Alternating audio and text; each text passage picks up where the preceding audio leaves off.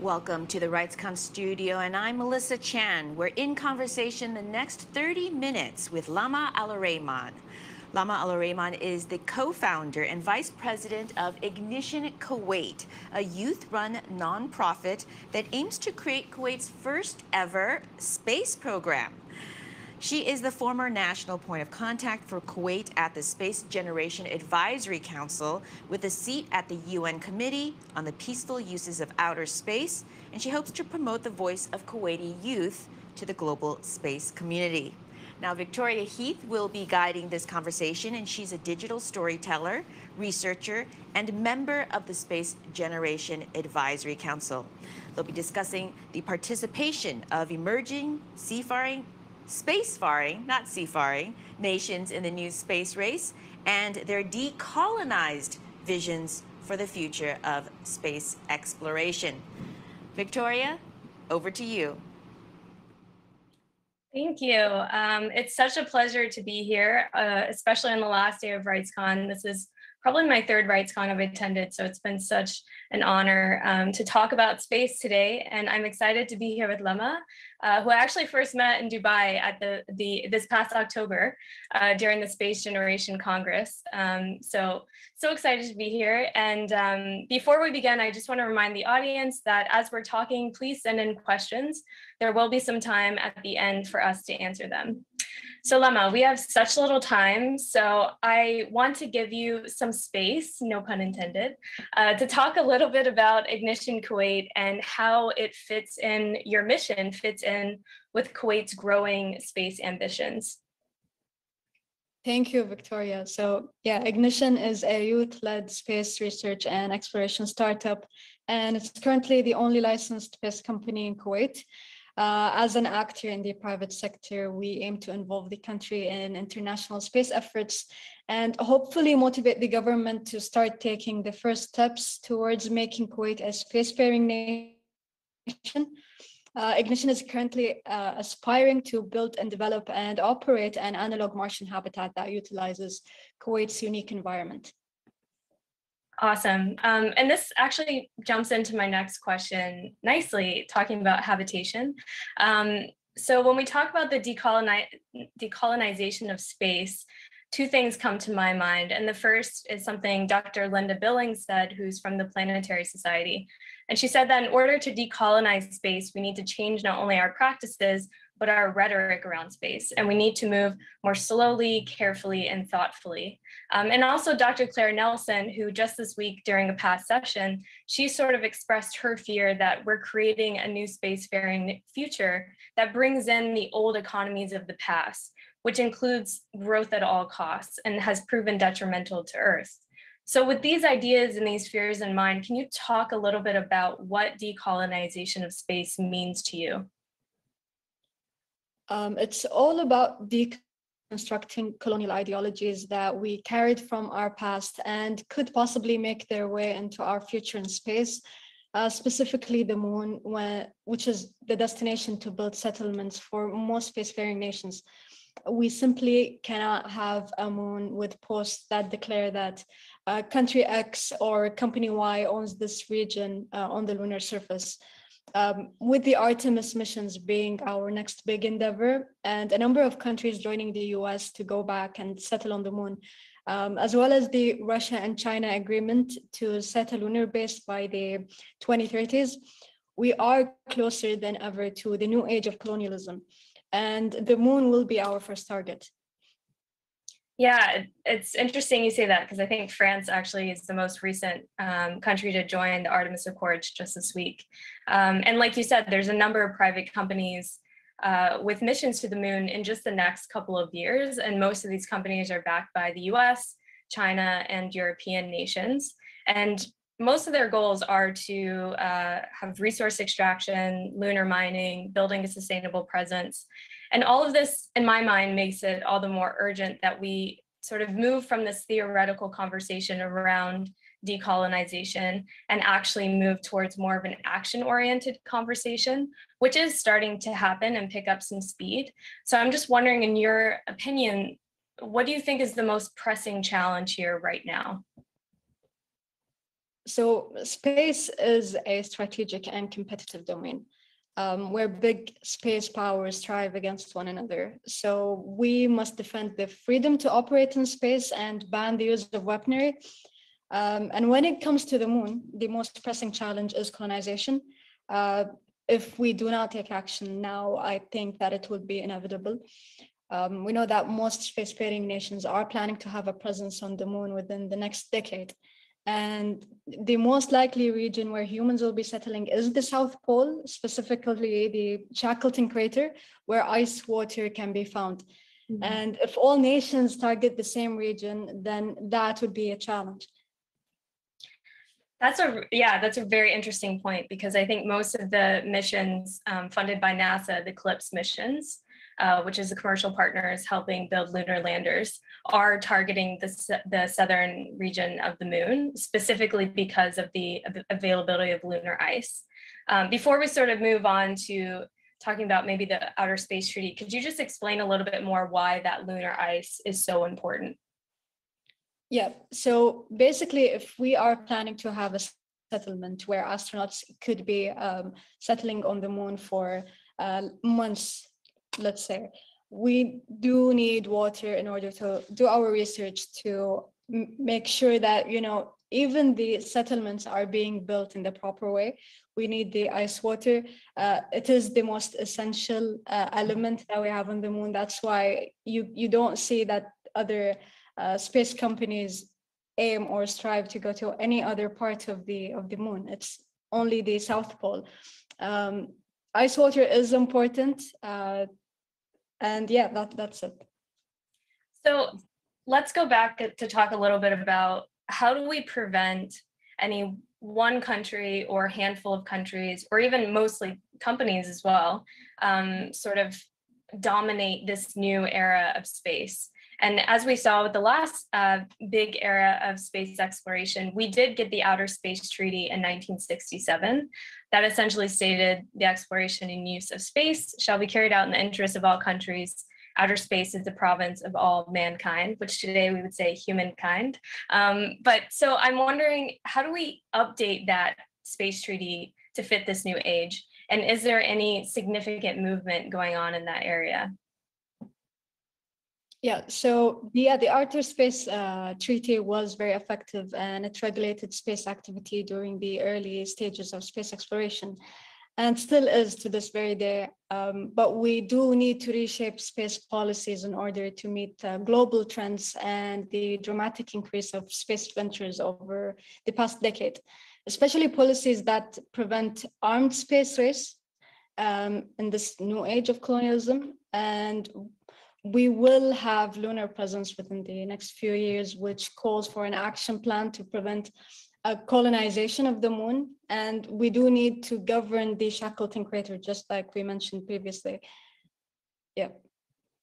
And as someone who is coming from Kuwait, which is very sort of a baby in, in the space race, what should countries like Kuwait be pushing for? Are they already getting into the conversation in like COPOUS, for example, at the UN, or do you think they need to be more active in the conversation?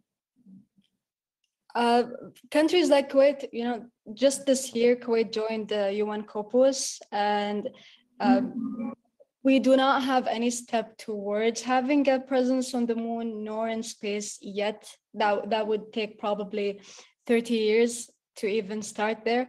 But I do believe that we need to participate in the UN Legal Subcommittee and the UN Committee on the Peaceful Use of Outer Space, just to be able to share our opinions on space policies in general, and have a vote on everything that happens there.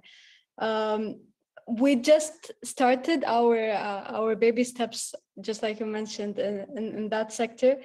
But yeah, there are some aims to just enlighten people on the space policies and space law. And we hope to do so throughout our seat that is now permanent in the UN COPOUS.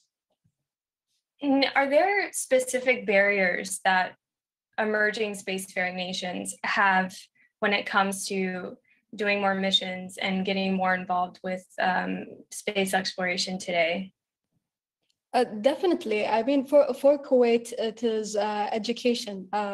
Education when it comes to space and astronomy is not available for everyone. It's not even available in universities here, nor can we get scholarships to study them abroad. So it is a challenge for people to become involved, and it is even more challenging to be specialized for individuals or space enthusiasts to be specialized in, let's say, space law or medicine or architecture, or, so the challenge when it comes to Kuwait is the awareness and knowledge. Even the government still does not take space seriously. So that's the most challenging thing when it comes to Kuwait. But there is a tiny space race that's going around in the Gulf countries.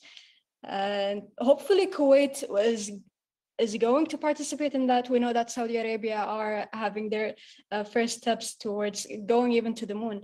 And the UAE already just sent a probe to Mars. And yeah, these are neighboring countries, and Kuwait will eventually hop in and join the space race. And yeah. And how important do you think that is for the decolonization of space? Are we almost, I worry that we're already swaying too far towards repeating what we've done on Earth in space, because a lot of the activities that are happening in space today and have been happening for decades have been dominated by the US, China, Russia, and a handful of European countries. And I know with certain legal restrictions, in the US, for example, US companies can't really hire engineers that aren't American or don't have green cards. So there is sort of a shutdown of the talent there. So how important is it that we get emerging spacefaring nations into space exploration now, and also that we encourage local populations to study space and to study space law? Involving emerging space countries will definitely tune down the dominance of traditional space players, and it will bring back the power balance, I guess. It will help when it comes to, it will encourage infrastructure, the industry, the economic growth. In many ways and shapes and forms do emerging space countries help the space race. And again, we do not want to repeat the mistakes that we've done in the previous space race. The best way to do it is to involve smaller countries and just share their innovation and their different techniques. For example, we know in Kuwait we have the drilling technique, which is not something very familiar in the space sector. So we know that as an emerging space country, or hopefully an emerging space country in the future, we will be able to just share the knowledge that we have when it comes to drilling. This sort of leads me to the next question that we wanted to touch on, and that was around the benefits and the drawbacks of space exploration. I know that there are a lot of people who ask, why are we spending money going to space? And obviously the quote unquote billionaire space race has not helped with this narrative.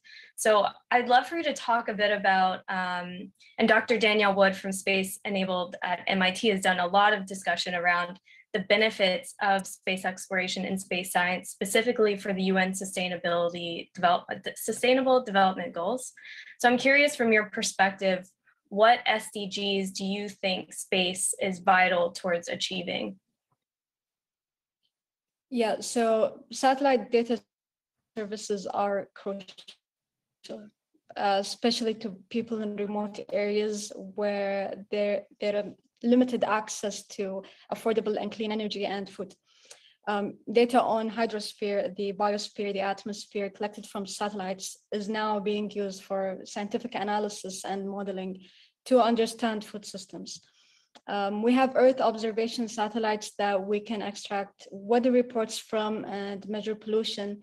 That will help us understand life on land and below water, which is providing tangible evidence that we need climate action as soon as possible.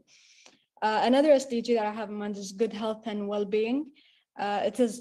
Space is vital in achieving that, because we know that many experiments are being conducted on the International Space Station by astronauts that will help us understand the human body and would advance medicine.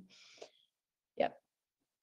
And are there any space technologies that people in the RightsCon community, so a lot of people in this community are, of course, worried about surveillance and digital rights and privacy and things like that. So are there any technologies that come in your mind that people in this community should actually be following and paying attention to?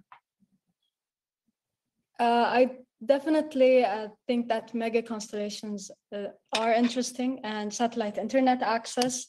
With the rise of mega constellations like SpaceX's Starlink, OneWeb, Amazon, we know that internet will be provided even to the most isolated regions on Earth. Satellite internet is going to be very fast, especially if we're planning to put 42,000 in low Earth orbit. However, there are some issues with this technology, which we know that is space debris. But we are trying to find solutions for that. But yeah, in general, I think mega constellations are interesting, and I definitely encourage folks at RightsCon to read more about them. Yeah, could you actually talk a bit more about, I think you just recently mentioned space debris, and that is a significant issue. And it's also an example of where we've taken an issue such as littering or trash on Earth and unsustainable, use of resources. And we've sort of already taken that to space. So could you talk a little bit more about how we've gotten to such a terrible situation with space debris, and what is sort of some of the most promising technologies, or what are people working on in order to help solve it? Yeah, so space debris was always there, but I guess in the very beginning of the space race, we did not even imagine that we'd have that huge number of satellites being in orbit. No one cared about that in the beginning, and there were no policies to restrict such behavior, where people can just leave spacecrafts in low Earth orbit and abandon them. I think today there's a huge number of spacecrafts that are completely abandoned or shut down, but are still there, which causes space debris because no one is taking responsibility. So there are some policies that are being thrown around that maybe every single country should be responsible for the debris that they caused, and they should come up with like a vacuum solution where they can clean up the mess that they've made in low Earth orbit. We know that today the most destructive method of causing space debris is anti-missiles. We've had recently this year, I think Russia launched an anti-missile which was going to affect the ISS, and astronauts had to evacuate, and it was just too dangerous. So we are still trying to find a solution for space debris, but I don't think that we are close enough to find one.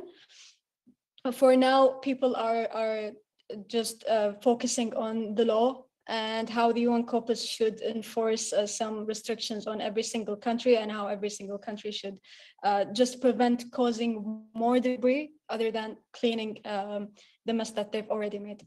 Right. So let's not make the problem worse than it already is. There's a really great question from the audience about who should create laws in space. And this is an interesting question because this is a big debate. It's been a debate for decades now among people who study space law. So from your own opinion, like how can we make space more democratic, and what's the venue for making more sort of international global laws and regulations around space? Yeah, so I think space should be treated like international waters, where most countries have a say in what happens and what doesn't happen. For example, in the UN, you know that we have almost 150 countries that vote on each law, if it works for them or if it doesn't. From my opinion, I think the lawmakers should be the nations, since we do meet every single year in the UN. We can have votes, and this is actually how it's been going for a while. So no one owns space, but we can regulate it through the UN. Thankfully, we have many space lawyers. The major is starting to become more popular within, the Yeah, the education. Yeah, for sure. I've met more in the last couple of years than I thought I would. This is another great question, and probably one that's more for us to think about than to answer, because I don't know if I have the answer. Is a decolonized vision realistic, given that the traditional spacefaring powers and global powers, US, China, Russia, etc., are already involved? They won't exactly relinquish their powers, is what this person said.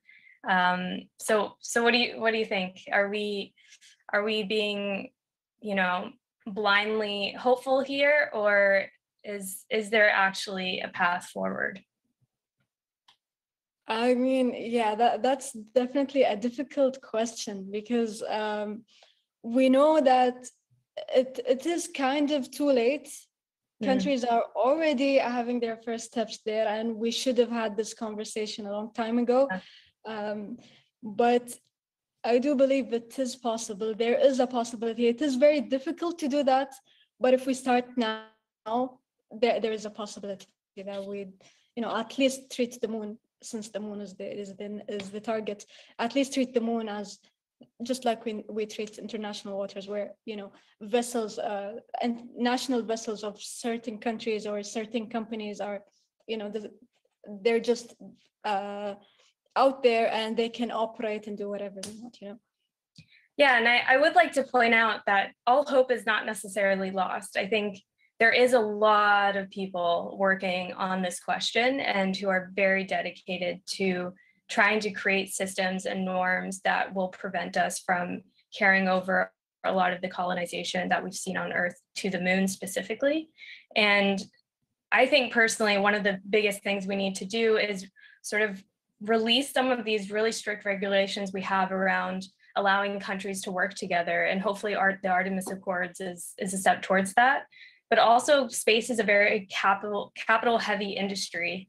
You need a lot of money for the most part to be able to do it. However, we've been seeing that change over time, right? It's getting cheaper. It's still pretty expensive, but it is getting cheaper. So I think bigger countries investing in smaller countries' space programs and helping them and offering to allow them to use their spaceports or their launch vehicles. I think that's the direction we need to go, and I'd love to see more of that. And I know there are a lot of people who are working on that and who want to do that. So for me personally, hope is not lost yet. I think we still have a lot to hope for. And what is it in Star Wars? They say, hope, was it hope is all you need, or something like that?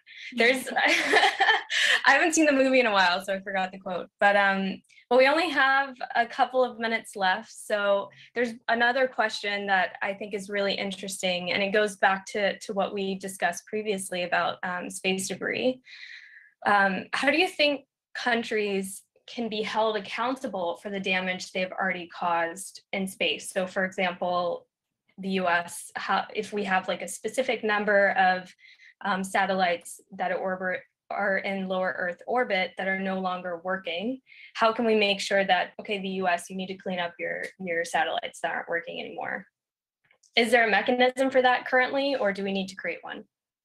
Oh, we definitely need to create one.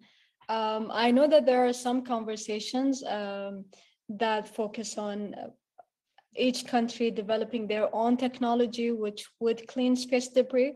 Again, the space vacuum technology, which is many companies are trying to solve this issue. And I also recall that during the UN COP, some countries were like, okay, since we have space debris and the issue is not solved yet, each country can pay a fee for the damage that they've done. I'm not sure if that's very helpful, because either way, we really do need to develop a technology that would help us when it comes to space debris, because, again, mega constellations are about to happen, and we're gonna have Starlink is aiming to have 42,000 satellites in low Earth orbit. So how can we save low Earth orbit from that? Yeah. And what role do you think these companies themselves should be playing in, we've been talking a lot about the countries, but there's a lot of private actors in this space now more than ever before, and they're given more, their ability to go into space more now is beyond what we could have imagined just a couple of years ago. And you mentioned SpaceX. So how much responsibility do you think should actually fall on the companies to also step up and make sure that they're not making the situation worse? They definitely should be treated just like the countries, because SpaceX now is as big as a country. If we're looking at space activity, they have many launches. They've contributed to the space sector like in a very big and vital way. So if countries are being held responsible, I'm pretty sure that companies should be held responsible as well. Mm. Yeah, almost like with mining practices on Earth or anything like that, there should be some regulatory practices there, and sort of reviews done by governments. So I would agree too. As an engineer, I think you might appreciate this next question. How can we ensure the future of space is open source? Or can we? I think space agencies should share all the data that they have and make it open source. That would be very helpful, because we know that there are many satellites out there. We could really use the data that they have, and they're mainly operated by big space agencies and big governments. So we do need it to be open source. I believe that many people are trying to do that, especially in the IAC. Like next year, we are going to talk about how can we make space open source and just available for everyone? How can we make data unlimited, Yeah, and I think NASA does an okay job at some of that. They do publish a lot of the data behind their research on their website, or through NASA's huge, so multiple websites. But yeah, I agree with you. I think there definitely needs to be more information sharing, and citizen scientists are where we've come up with some of the best solutions to some of the greatest issues, right? So the more information they have, the more solutions they can create. So I completely agree with that. We only have about a minute and a half left, and there's a question that I just have to get to because it is a huge debate within the space nerd community. Which is better, Star Trek or Star Wars? It has to be Star Wars. It's a no-brainer. I can't wait to watch the Obi-Wan Kenobi series. Yeah. I've been waiting for that. Well, Lama, it's been such a pleasure speaking with you. And is there any last parting thought you would like to leave the RightsCon community with? I would love for people to read more about space and how it contributes to the SDGs, since they are vital when it comes to human rights. We know that space is mostly seen as this far-fetched, very technical field, but it is participating heavily in human rights, and it is saving our environment. So countries investing in space is something important. And I believe people should read more about space and how it's helping us on Earth, and how it's helping humans gain their rights. Yes, and I will just once again mention this incredible TED Talk by Dr. Danielle Wood, where she talked just about that. So thank you so much, Lama. It's been such a pleasure. Thank you, Victoria. Thank you. That was great. And that's a wrap. Thanks as always for tuning in, and we'll see you in the studio soon.